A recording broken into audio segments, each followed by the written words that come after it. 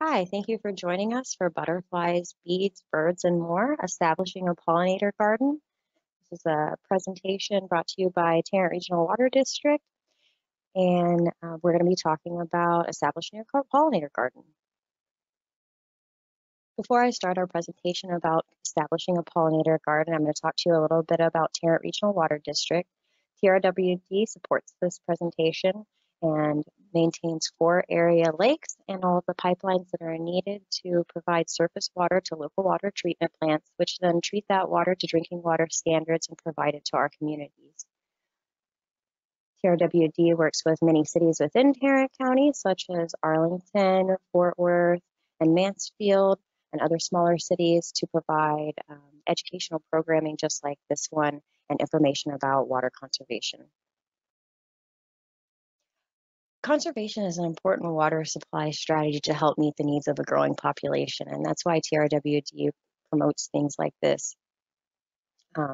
We support programs that help save water through outdoor watering and gardening education.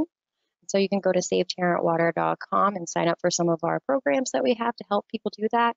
You can sign up, if you're a Tarrant County resident, you can sign up for a free sprinkler evaluation where a licensed irrigator will come to your house free of charge, take a look at your sprinkler system and let you know if there's any maintenance that needs to be done or if there's any ways that you can reduce water waste. You can also at savetarrantwater.com sign up for free weekly watering advice that's custom to your location. So every Monday you'll get either a text message or an email telling you how much you should water your lawn according to the weather. At savetarrantwater.com, there's also a calendar of events and classes that are happening similar to this one in the future.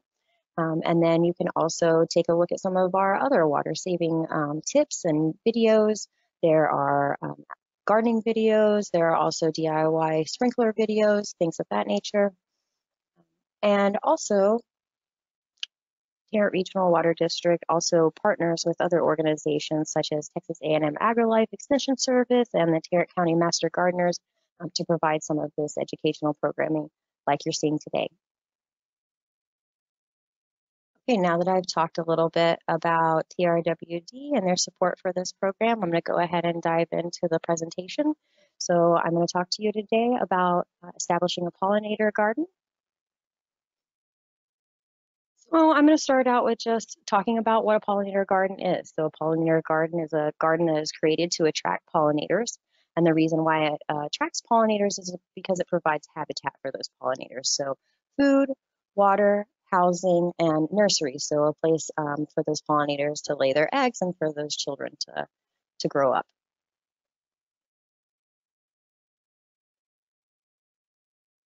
So you might be wondering what pollinator gardens have to do with water conservation. And so, like I said, water conservation is an important water supply strategy for TRWD to continue to maintain our supplies within the future. And so we know that the outdoor watering use accounts for a lot of our water consumption, particularly during the summertime. And then it also accounts for a lot of water waste. So creating smart and efficient landscaping can reduce that outdoor water consumption and that outdoor water waste. And pollinator gardens are a way to do that. So generally, pollinator gardens are made of low water use native plants. And also, a lot of times people will replace turf with a pollinator garden that is generally lower water use than a conventional landscape or the turf that was there before. And I know this presentation is called Butterflies, Bees, Birds, and More, but there's tons of different types of pollinators. Beetles, flies, bugs, of course, moths are the other part of butterflies, and then things like bats. You can also, with your pollinator garden, attract a lot of other different types of wildlife if you'd like.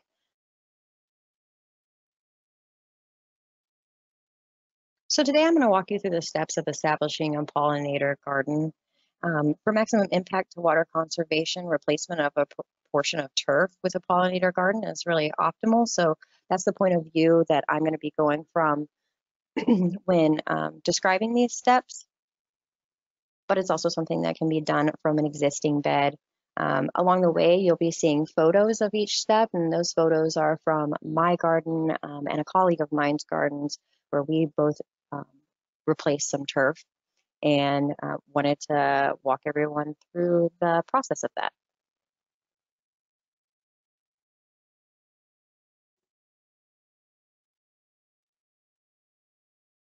So starting with the first step, when thinking about your ideas that you have for a pollinator garden and the things that you want, it's really best to start from big and then go to small. So first you want to think about things like the location and the overall look and size and shape that you're looking for, your overall design. Then you'll look smaller and start thinking about what type of plant choice you want, what type of placement that you want for those plants and things like that.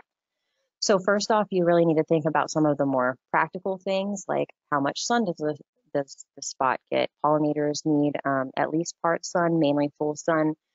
These plants that like to flower and that support the pollinators also generally like full sun.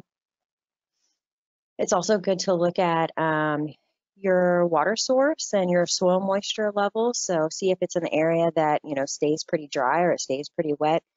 Again, low water use native plants are generally what are used for pollinator gardens. So you probably want to pick an area that does dry out. And again, if it's a full sun area, that probably will be an area that does dry out. You want to think about making sure that your pollinator garden is combined at least 100 or so square feet. In general, that's how big it needs to be to attract a good amount of pollinators and for it to be lucrative enough for pollinators to come and visit. Another thing you want to think about is definitely your water source. How are you going to water this? If you are replacing a piece of your turf, do you already have an irrigation system? Is that all on one zone? Are you going to be able to differentiate those heads? Those are all things that you need to think about. And then after all of that, and you've thought about kind of the placement of your garden and how you want it to look and everything, then you can start thinking about the pollinators, what you want to attract and what type of plants you want to look for to attract those type of pollinators.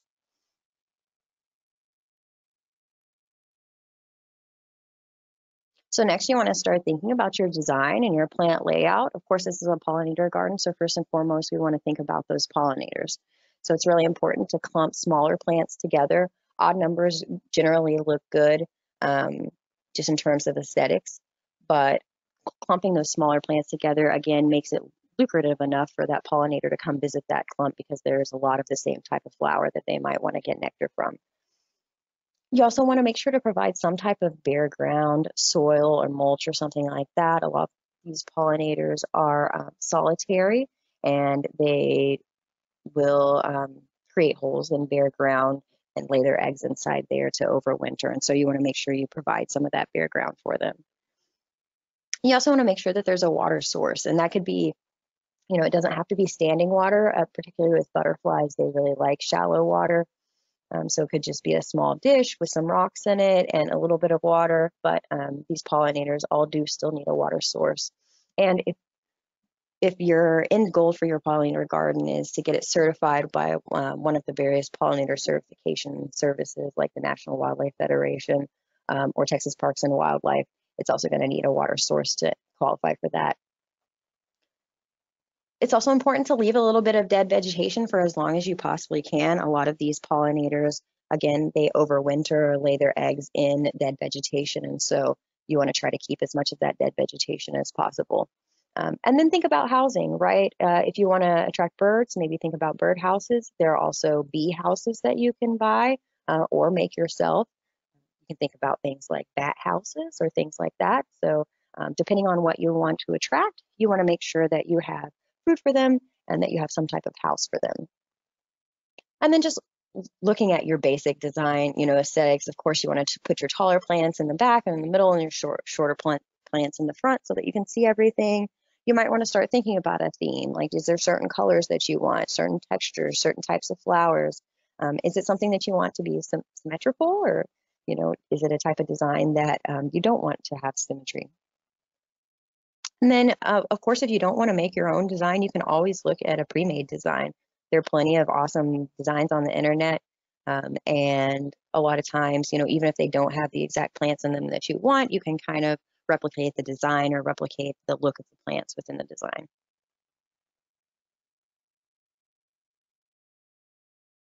So this is just some examples of some different types of gardening designs that you can draw inspiration from for a pollinator garden.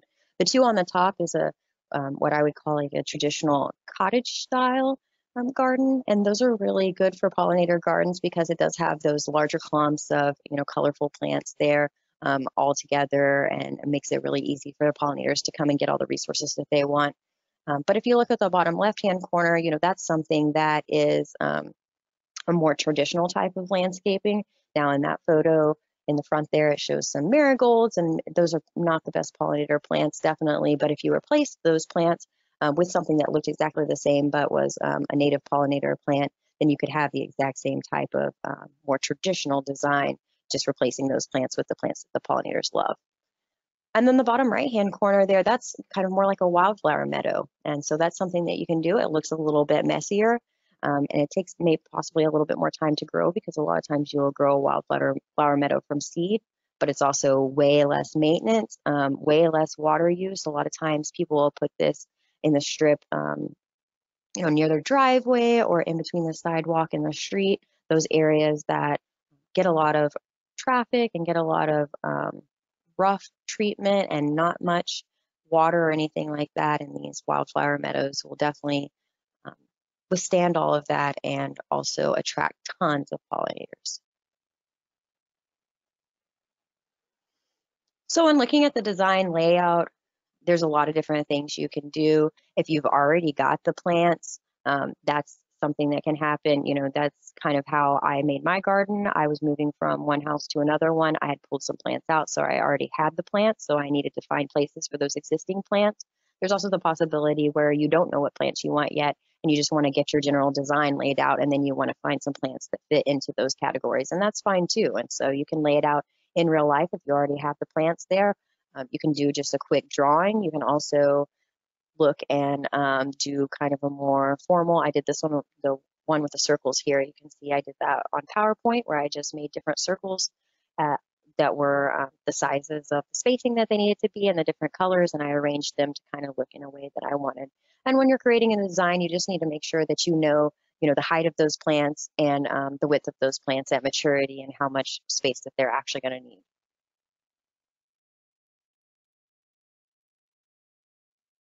Next, after you've got your design and everything, you're going to go ahead and start choosing your plants. And so, like I said, number one, your plants are going to be native or adapted, generally low water use plants. And for those pollinators, the pollinators that are here, with the exception of honeybees, are all generally native pollinators. And so they have evolved to be supported by these plants, these native plants. And so those are the plants that you want to put in your garden in order to attract those native pollinators. You want to definitely think about water use. Most of the plants are going to be, like I said, low water use, but there are natives that are medium water use or high water use. And so you just want to keep that in mind. Are you mixing them together? Do you have one section maybe that has some higher water use plants and then the lower water use ones are in another section so that you can make sure that you can water them appropriately and things like that. With the native plants, a lot of times it is kind of possible to mix some of the different ones, the different water uses, depending. If you have some, say, medium water use native plants, which are still lower water use compared to your traditional ornamental plants that are non-native, you can mix them with some of the lower water use native plants. And a lot of times with those low water use natives, watering them more will simply produce more growth and more blooms. You also want to make sure that you're choosing perennials. Those are the plants that come back year after year, and you don't have to replant them, and they will continue to get bigger and bigger year after year and provide more and more flowers for your pollinators. In terms of looking at all the different plants that you choose, you want to make sure that you have enough diversity to where you have plants blooming year round. So if you want pollinators in your garden year round, you need to make sure that you're providing them food year round. One of the really important things is to have at least one type of species that is really early flowering. So these pollinators are just coming out of their hibernation and they need a jump start and they need some of that nectar or that pollen. And so you want to make sure that you have something that is going to bloom really early in the season to provide that for them. And then throughout the spring, summer, and fall, those main blooming seasons, you want to make sure that you have at least 2 to 3 different types of plants blooming at all periods of time. Looking at the variety of plant types, you want to also make sure that's some high diversity. So you want to have maybe some grasses, some flowers, some bushes. A lot of the bushes, the woody things, a lot of those provide seeds and berries for birds. And so those are great to have. A lot of the grasses, although pollinators might not visit the actual flowers and pollinate the flowers themselves, they use that vegetation either as a larval host to eat, or they, like I said, overwinter in that vegetation and use it as housing. So having more than just flowers is definitely important to support these pollinators. It's also just important to have high diversity. If you want a variety of different types of pollinators, you need to have a variety of different types of flower shapes and different plant families that are going to support those different pollinators. And then you just really want to think about what type of pollinators you want to attract. You want to make sure that, like, if you want to attract a specific butterfly or a specific bird or whatever it is, you need to make sure that you're planting those plants that provide food and housing for both the adults and the babies of whatever that is. And so I'm going to talk a little bit about what that is. If you're trying to attract butterflies, you want flowers that are bright colors, red and purple, things like that. The flower shapes are tubes with spurs, things with wide landing pads, so it's something that the butterfly can come and light on. They do like nectar guides, so nectar guides are sometimes invisible to the human eye, sometimes not, and those are little designs within the flower that kind of guide the eye to the middle of the flower or guide the pollinator's eye to where the nectar is or where the pollen is. For butterflies, it's also important to provide some rotting fruit. So there's a whole nother suite of butterflies that do not eat nectar, they don't eat pollen, they don't visit flowers. They visit rotting fruit and they eat that rotting fruit. And I know one really common one in this area is called the question mark butterfly. And if you have just solely a flower garden, you will likely not see that question mark butterfly. You need rotting fruit out there. And so some great plants for that, Greg's mist flower or blue mist flower, those are absolutely wonderful for the butterflies. If you have a patch of that, you will have hundreds of butterflies at some periods of time. Mealy blue sage is also great for butterflies. And button bush. Button bush is a high water use plant. So if you have a more wet soil area, that's something that's good for the button bush. And they also attract tons of butterflies and lots of the really large, awesome butterflies. Also, when you're thinking about butterflies, you want to think about the caterpillars too, right? So these caterpillars eat host plants. We all, for the most part, know about monarchs and that monarch butterflies, the caterpillars, eat milkweeds. And so for north central Texas and for Tarrant County, we've got 4 main milkweeds that grow. There's green milkweed, antelope horns milkweed, zyzotes or side cluster milkweed, and butterfly milkweed. And those all 4 will support monarch caterpillars. But there's tons of other different types of butterflies that you can attract and tons of different types of plants that they eat. So for instance, swallowtails, things like fennel, dill, parsley, things in the parsley and carrot family. For the Gulf fritillaries, they like the passion vine, which is also an absolutely beautiful plant. So just again, you want to make sure that if you want a particular butterfly that you're supporting both the baby and the adult of that. When looking to attract bees, you want your flowers to be very bright colors. They like white, yellow, blue. They like things that are in the UV spectrum. They also like nectar guides. So they want to see, you can see at the top right-hand picture here in the purple flower, there's kind of like some dots in the middle. That's an example of a nectar guide where you can see it's guiding the pollinator down to the middle of the flower. In terms of flower shapes, bees like it's shallow with a platform or tubular. They want sticky scented pollen. So there's different types of pollen for different types of flowers. And so again, if there's a specific bee that you want to attract, say like a bumblebee or a carpenter bee or something like that, or even if you want to support honeybees, you want to make sure that you're getting what they like. And as far as for bees, the plants, mealy blue sage, again, is great for bees. That attracts these large carpenter bees that you see, and also bumblebees a lot. Purple coneflower is great for bees, and then black or purple prairie clover is also excellent. This picture here is the orange flower you see there. That's actually the butterfly milkweed. And so the butterfly milkweed, great for the monarch caterpillars, but then also you can see that it provides some excellent nectar for the bees. Looking at birds like deep colors on their flowers. They like things that are red, orange, that type of thing. And they like large funnel-shaped flowers and cups with strong perches. So you want to make sure that, with the exception of hummingbirds, that's something that they can perch on to get, the fruit or seeds or whatever off. They don't really prefer any type of scent when it comes to flowers, but they do prefer fruits and seeds. So you want to make sure that you're planting some type of plants that not only produce that flower, but then after that flower is done, it produces a fruit, it produces seeds. That is something that the birds want to eat. In terms of your hummingbirds, they really like, these are the flowers that they like. Hummingbird bush, of course, or flame acanthus is a big one. Turk's cap is also great for hummingbirds.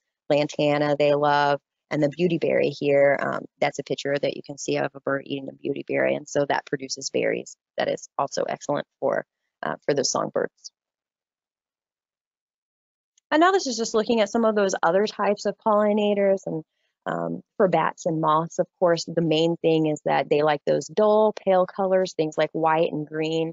And then they like a musty odor. And then, of course, the flowers need to be blooming at night, right? So bats and moths are both night-dwelling pollinators, and so we need to make sure that we have some type of flowers that are open at night. One great one, Datura wrightii, is native to here, and it's moonflower. A lot of cacti are also pollinated by bats, and they have night-opening flowers. Pink evening primrose, blackfoot daisy, yucca, these are all flowers that either bloom exclusively at night or are continue to be open throughout the day and the night. In terms of beetles, if you're looking to attract some beetles, they really kind of like dull flowers. They like large bowl-like flower shapes, so think of like a magnolia. They like a lot of pollen, and then they like kind of some different scents in terms of the scents that they want. But to attract beetles, you might want to plant something like Wedelia or Zexmania, maybe a purple coneflower, Engelmann's daisy, things like that. And then flies, there's kind of two different types of things that attract flies. So there are some flowers that mimic rotten flesh, and those attract flies. And those flowers would be, these dull, dark colors, brown, purple, and flecked with the clear or white patches. And then they would have some type of, not sweet odor, a putrid odor. But there are also some type of flies that like what you would call regular flowers, right? So these flies are like hover flies or flower flies, and a lot of them, they look really similar to bees, but they're actually flies, and they do the same thing that the bees are doing. So now when you're trying to actually choose those plants and find the plants, like how do you find the native plants, right? How do you know that it's native?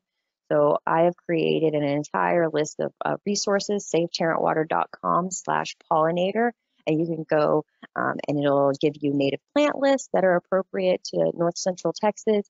There's a tool there for finding the natives that are appropriate to your actual location. All you have to do is click on your neighborhood or your house or what your area on the map there, and it'll give you an entire list just for that.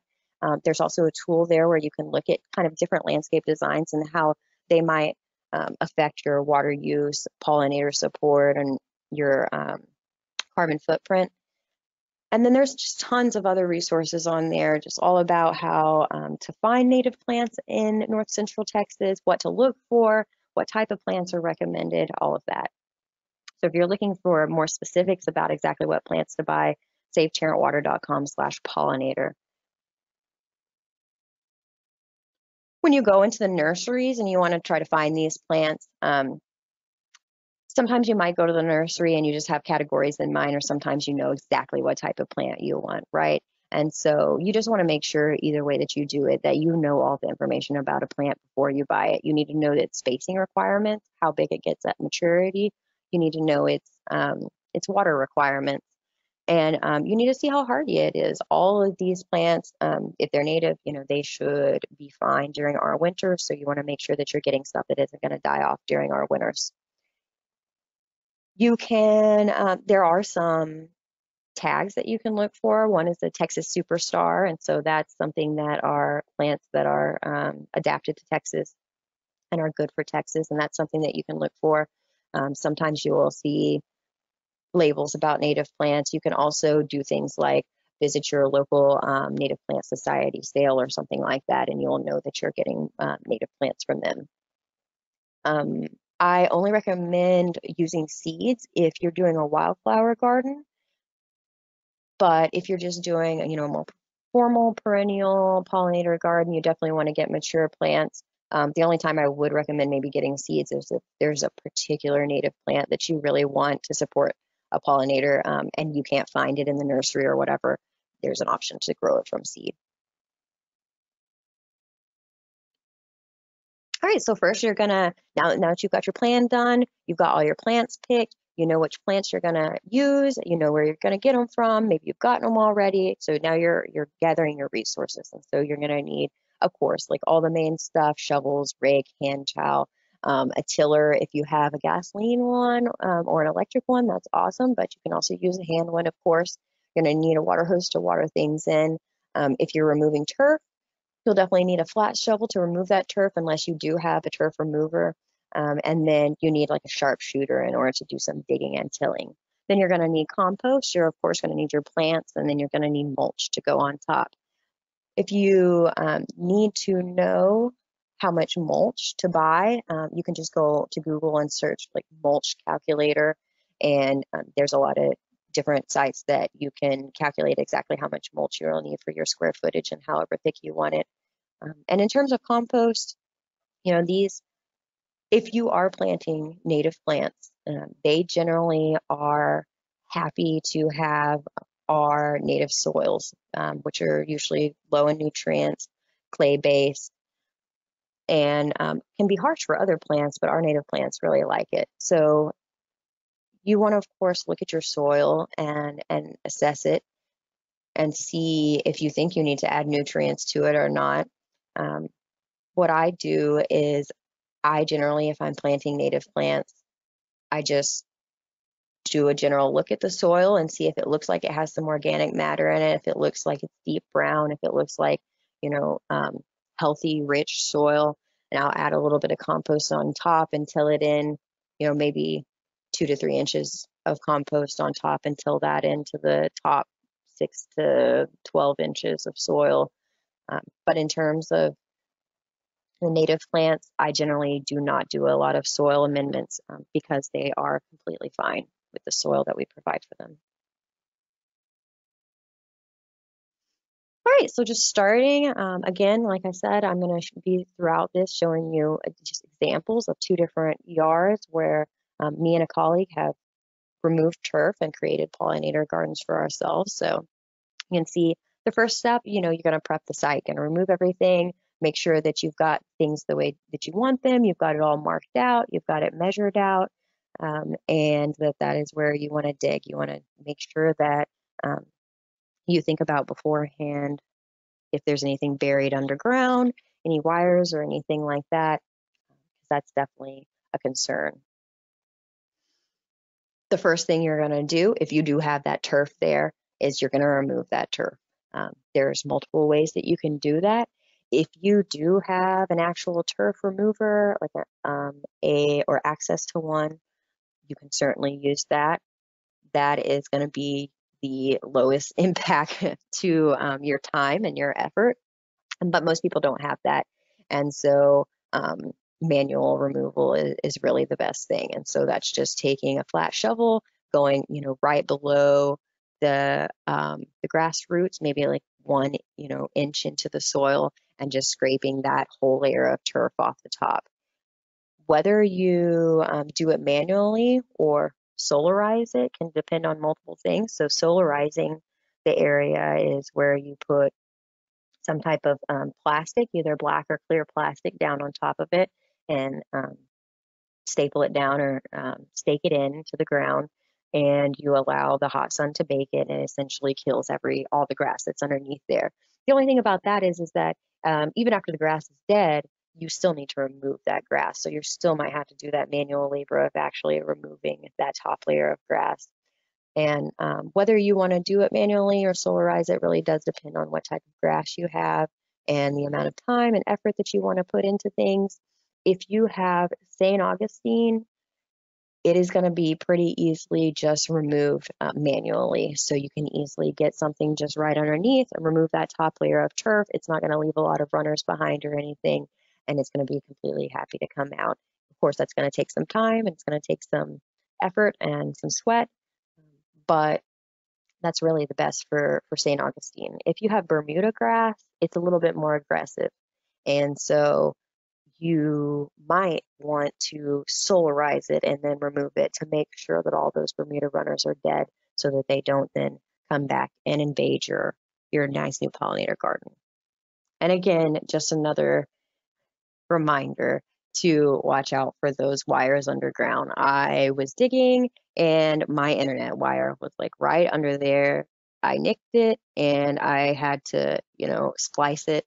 And that's something that you can easily do if you just have, internet, just like I do. This is the cable internet. You can go to the store and get the splicers to splice it back together. You don't have to call the company or anything if you hit it, but definitely be wary of that. Of course, you can always call the dig line and they will come out and let you know what's underneath your property.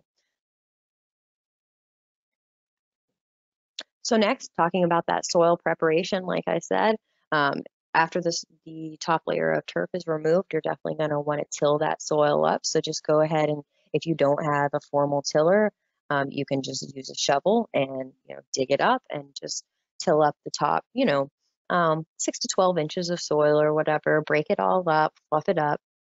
You want to remove any types of, weird things that's in your garden, rocks, extra little pieces of grass or roots or whatever that you see in there.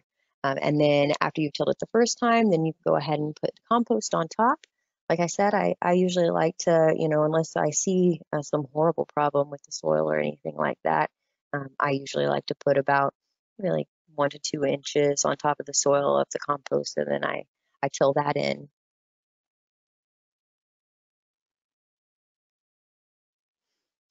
Next, after that compost has been tilled in, you're ready to go ahead and put your plants in. So lay out the plants, make sure that they're all exactly where you want them to be, make any last minute changes that you see. Then, of course, you're just going to dig your holes, put in the plants, make sure you dig your holes big.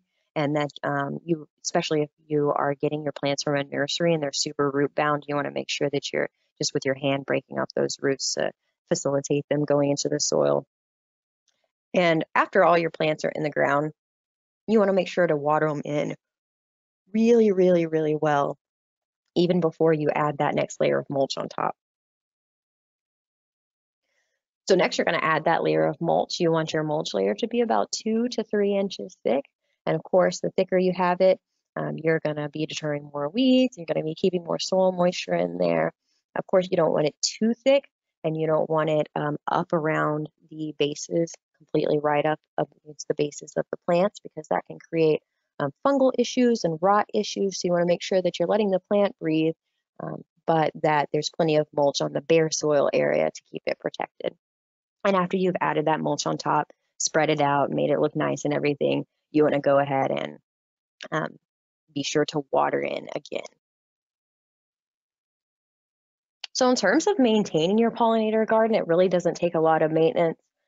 Of course, at first, you're going to make sure to keep it wet, right? For the first 2 weeks, you want to make sure to water it in really good and keep it moist. Make sure that those plants are thriving and staying alive for their transition period.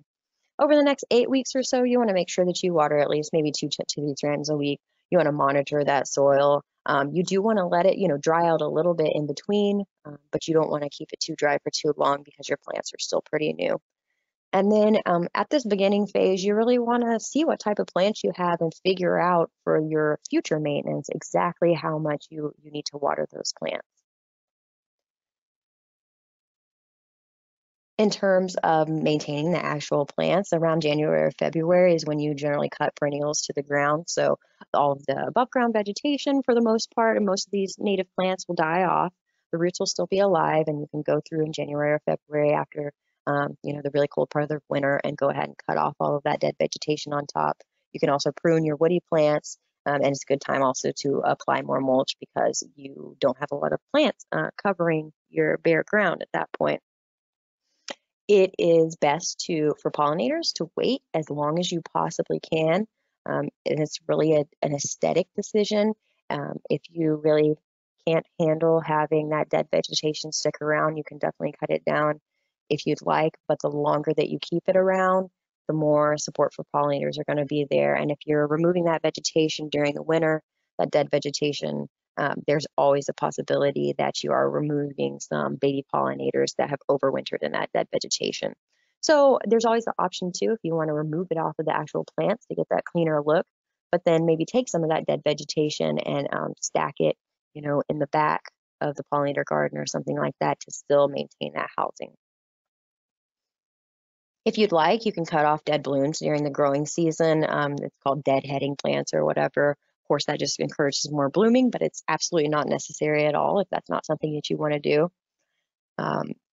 A lot of people like the look of a lot of bare space and mulch in between plants, but just a reminder, the less space that you have in between plants, that means less maintenance that you have to do and less weeding. Most of these plants will grow pretty big pretty quickly, and if you space them correctly, they will completely merge into kind of one another, and you won't have any sunlight really getting to the mulch, and after they're full grown, you won't really have to do a whole lot of weeding at all. And then you want to make sure that you're not applying any type of pesticides or herbicides or anything like that. Of course, this is a pollinator garden, so we do not want to kill any of the insects or otherwise pollinators that we're trying to attract. All right, so just a little bit about what to expect for your plants. These plants are happy to thrive in our climate and our conditions. So if you just give them just a little bit more water, just a little bit more care, they generally will pretty much explode. Most of our native plants do not like to have wet feet. So if you continuously keep them wet, they will rot and die. But if you give them a little bit of supplemental irrigation, a lot of times they'll just produce tons of flowers and continue to produce flowers, continue to produce vegetation. One thing to be wary about is that if you do have a particularly wet spring or you water a whole lot during the first portion of the year, a lot of these plants can grow a lot of vegetation, which then they have trouble supporting once it gets really hot outside. So you do want to be wary of that and make sure that you're not watering too much at the beginning of the year to overextend themselves. But for the most part, in terms of these natives, if you want to water them, they will be beautiful. If you don't want to water them, they will be alive.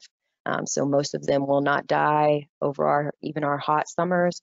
If you choose to only just use supplemental irrigation during the really hot times and dry times of the summer, that's also great. These plants will look absolutely beautiful and absolutely wonderful with absolutely no supplemental irrigation whatsoever, because again, they are native to this area and completely happy to live without any intervention from humans. In terms of what to expect for the pollinators, you really can expect to attract some amazing things pretty quickly. I have created multiple pollinator gardens over the years, and it is really amazing how every single time you will go, and particularly if it's just a turf area, you will essentially see no pollinators beforehand. And you might think like, well, are the pollinators even here? Like, is there even anything to come if I do plant these flowers? And then you plant the pollinator garden and you realize all of the things that come out of the woodwork to come to visit your garden. So I'm always amazed at all the different things that I have never seen before even in urban areas, in suburban, residential areas. There are tons of super unique and interesting pollinators that will show up if you just plant the right plants and provide the right habitat for them. Another interesting thing is that you can expect to attract wildlife that aren't necessarily pollinators. So here in this picture, the two insects that you see on the right hand, that the top right hand is a robber fly, and then the bottom right hand is a dragonfly. And both of those things, neither of them are pollinators. They are actually predators to the pollinators, right? And so once you attract these pollinators, of course, you'll attract all the things that come with it. So you'll get to see some other interesting things. Um, and depending on how your pollinator garden is, there's a possibility that it can attract some other things. I know that a lot of times people have things like ducks nesting, in their grasses or things like that. So there's lots of other wildlife that are super happy to come and utilize the wildlife habitat that you've created. Okay, so that is the end of the presentation. Thank you so much for joining me to hear about establishing a pollinator garden. Here's some resources that you can use. If you go to saveterrantwater.com/pollinator, again, I've listed tons of just resources about native plants and native pollinators and how you can build your plant palette, figure out whether plants are native or not, get information about how to create your pollinator garden or just a general native plant garden. You can also go to saveterrantwater.com/ask if you have any questions just about the pollinator gardens, about low water use landscaping, about water conservation in general. Go to saveterrantwater.com/ask and we will answer your question. You can also go to saveterrantwater.com/getting-visual. That's where we've listed all of these videos. So you'll see this video on there along with all of our other videos that we have about low water use landscaping and DIY irrigation fixes and things like that. You can also go to saveterrantwater.com/events, and that's where our event calendar is, where you can see our list of future events that are coming up. My name is Heather Bass, and I am a conservation specialist for the Water Conservation Department at TRWD. And so if you want to contact me or if you have any questions, again, for our conservation department, you can email conservation@trwd.com and we will talk with you about whatever you want. So thank you so much for joining me for this presentation, and I hope that you create a wonderful pollinator garden.